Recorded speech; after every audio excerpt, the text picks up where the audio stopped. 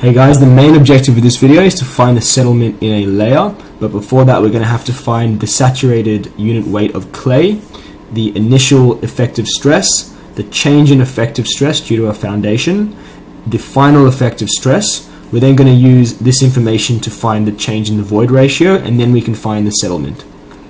So let's look at the example we've been given.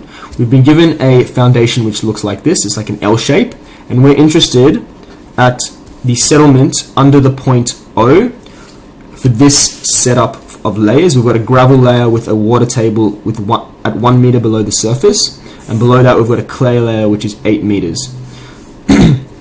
So the first thing we need to do is find gamma saturated. So let's do that. We know that gamma sat is equal to G plus E on 1 plus E outside of gamma W. So we have all this information. G is 2.7 plus the initial void ratio, which is 0.8, on top of 1 plus the initial void ratio outside of the saturated weight of water, which is 9.81. If we calculated this, we'd get 19.06 kilonewtons per meter cubed. Okay, so there is the saturated unit weight of clay.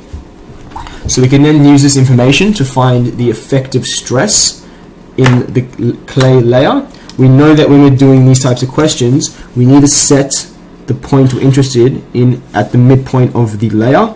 So we're interested at a point A, which is 4 meters, because this subdivides the layer perfectly. So whenever we're doing settlement questions, we know we need to split the layer, and the distance we're interested in is the midpoint of the layer. So 4 meters is the midpoint of 8. So we're now going to find the initial conditions.